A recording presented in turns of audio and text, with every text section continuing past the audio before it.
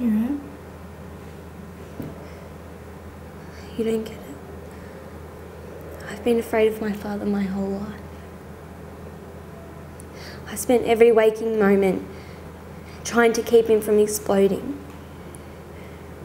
Not just believing, but knowing that one day he would kill us. He'd kill all of us.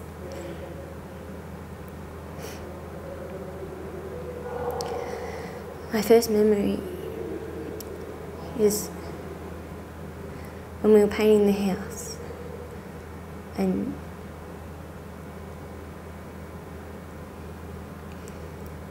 my brother.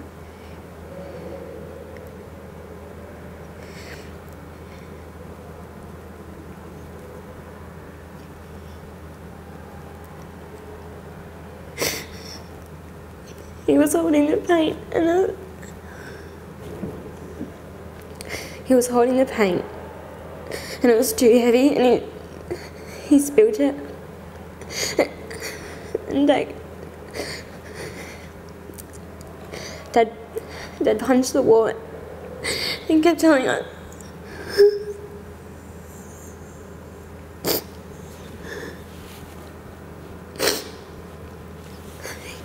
us to stop crying, but we couldn't. I've been living in that hole that he punched in the wall ever since.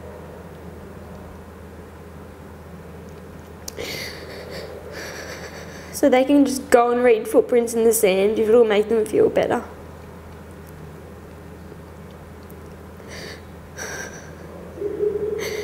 Today Dad's going in the ground. But I don't remember having a dad. Because a dad wouldn't do that to his children.